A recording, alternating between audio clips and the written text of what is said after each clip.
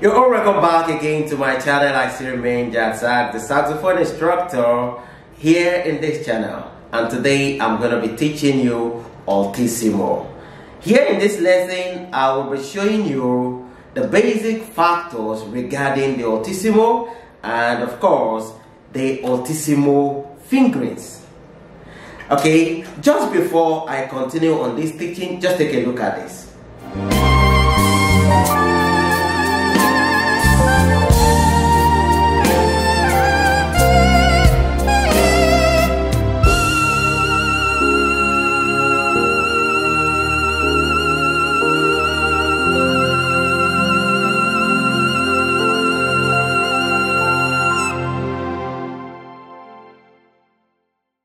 You're welcome back. I'm sure you enjoyed the video.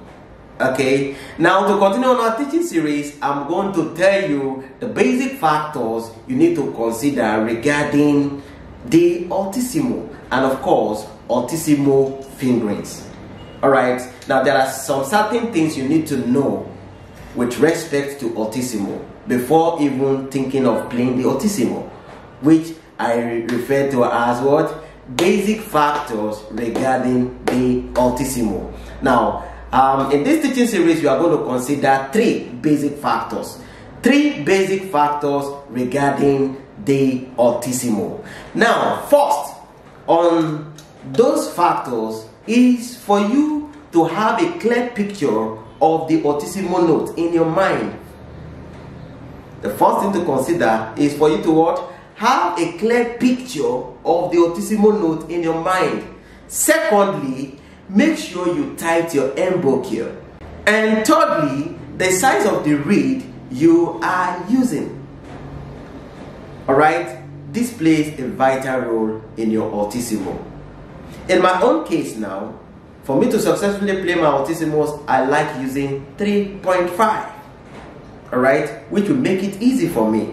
Alright, you cannot be using a lower size of reed and be expecting to be hitting Altissimo notes. Alright, okay, so you are going to find it difficult in a way.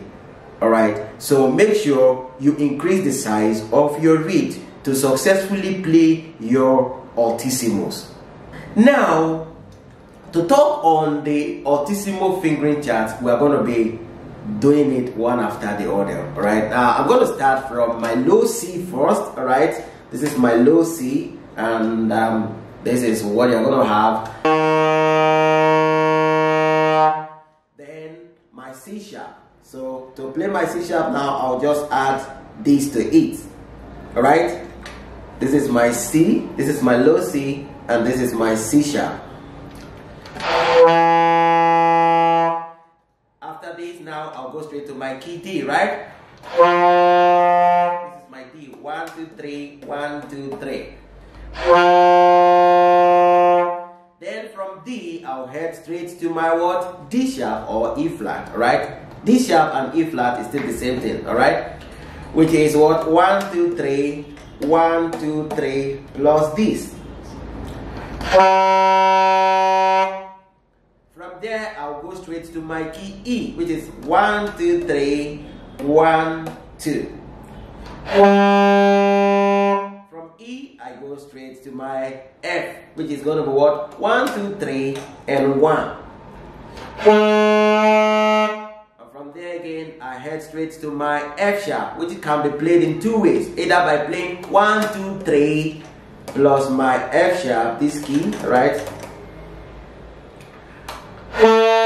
Or I play my auxiliary F sharp, right? Which is going to be played as what? 1, 2, 3, 1 plus what? Auxiliary F sharp low.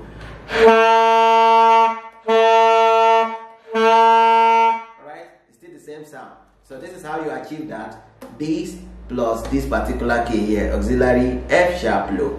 Is that the key? So that is for that. Then I head straight to my key G, which is going to be this 1, 2, 3, alright? Then from G, I'll go to my G sharp, right? Which is this particular one. By adding this to my G, I have it as my G sharp. Alright? From my G sharp, I'll go straight to my key A, which is 1, 2. A, I will go straight to my A sharp or B flat. A sharp is the same thing as what? B flat. So I can play this either by sliding from my middle C to this particular B, right? 1 plus this particular small key here, or I'll hold my A and add my side B flat. This is my side B flat. There are 3 side keys here. 1, 2, 3. The first one from the bottom. So adding it to my A now will give me my B flat.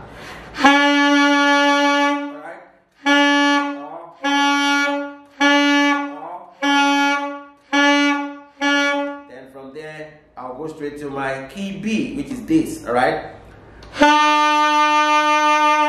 From my B, I'll go straight to my middle C, and this is my middle C. So from middle C now, I can play my C sharp to the open, right?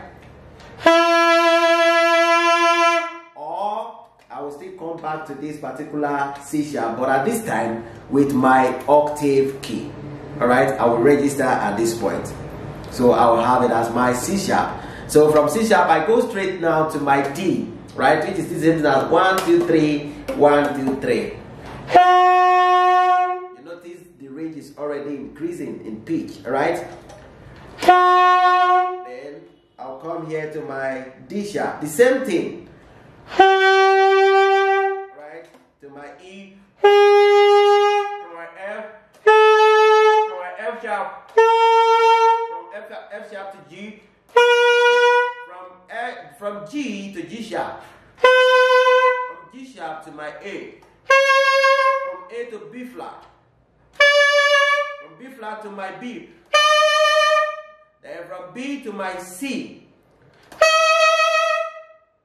Alright, now I'll go straight to my C sharp on the next octave. This one now, I just have to leave everything open. This is where the real assignment starts from.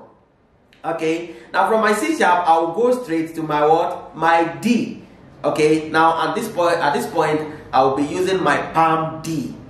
This is my palm D. There are 3 palm keys here, which are what? This, and this.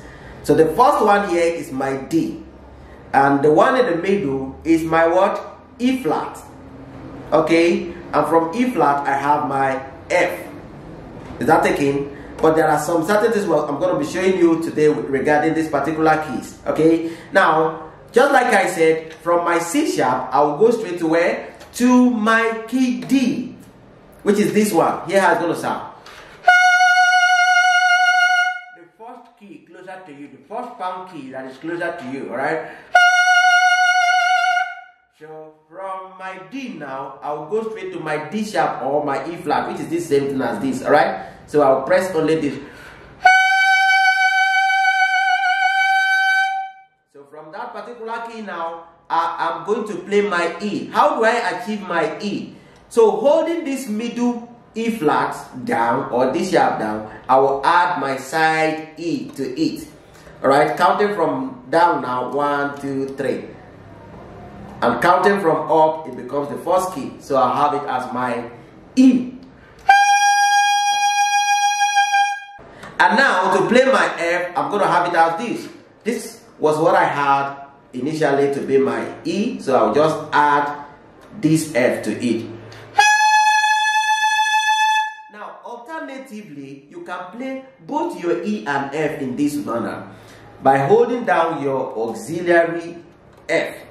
This is what I have as my auxiliary F, alright? That is a key, that is a carved key, alright?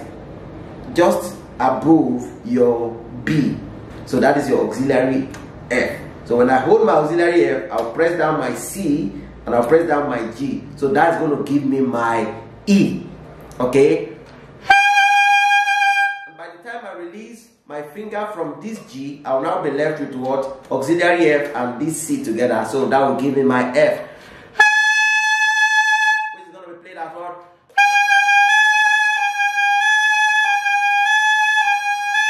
Alright, this is E, F, E, F, E, F, E, F. Alright?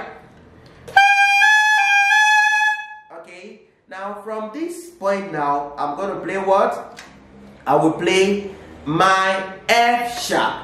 How do I play my F sharp? And now to play my F sharp, I will hold down my auxiliary F, right? This key plus my C, and what? With my auxiliary F sharp high. All right. There are two auxiliary F sharp here. The first one here is auxiliary F sharp low, and this one is auxiliary F sharp high. So together with it now, I'll have it as my what? F sharp.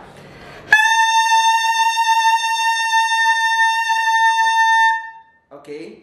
So from there now, I can now go to my Altissimo G. And to play my Altissimo G, I will have it in this way.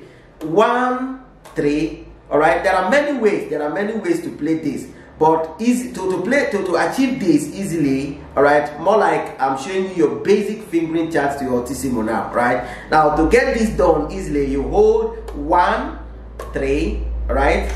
1, 3. That will give us our Altissimo G.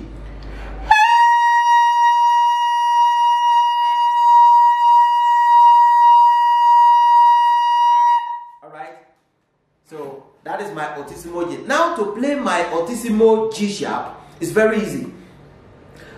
All I need to do is to add a particular key to this my Altissimo G, and the key I'm going to add to it is going to be my side C.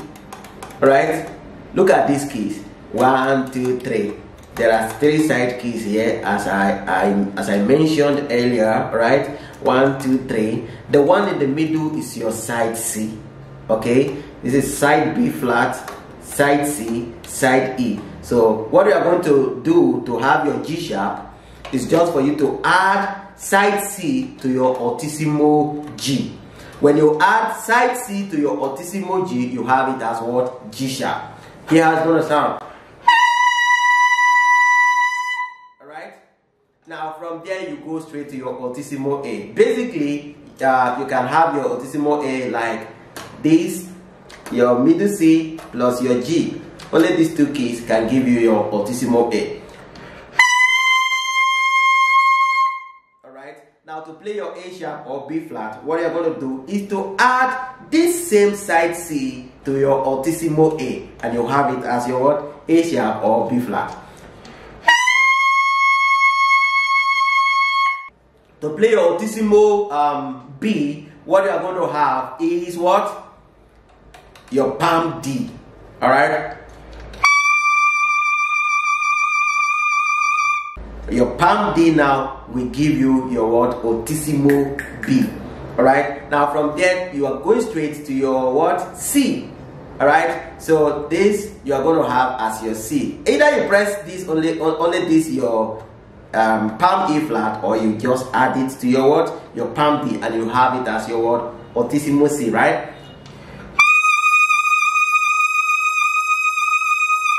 Okay. And now to play your C sharp, what you are going to do is very easy. All you just need to do is just to add your palm F to this key. Alright? You add your palm F to your palm E flat that gave you your what? Your Altissimo C. Then you have it as Altissimo C sharp. So meaning I'm going to press, more like to play it easily now, meaning I'm going to press down the entire 3 palm keys now, and I'll have it as my C sharp.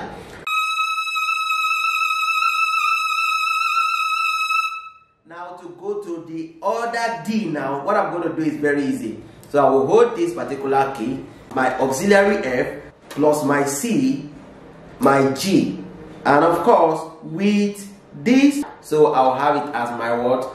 Altissimo D this time around now.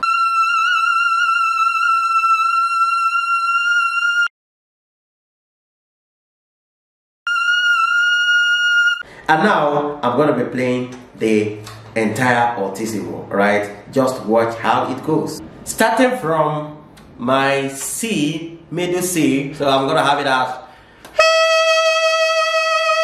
C sharp, D, D sharp, E, F. Alright? F sharp, Altissimo G, Altissimo G sharp, Altissimo A, Altissimo A sharp, Altissimo B, Altissimo C, Altissimo C sharp, Altissimo D.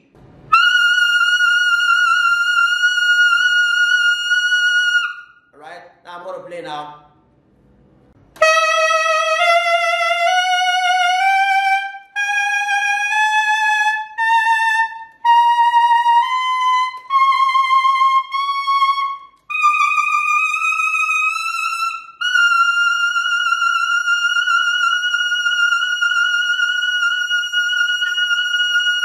And that is how to play your Altissimo. Please, if you find this class interesting, I'd like you to make sure you give it a thumb up, like, drop a comment, right? And if you've not subscribed to this channel, I need you to kindly subscribe to the channel. And for your intensive one-on-one saxophone training course, you can reach out to me by calling the number right on the screen.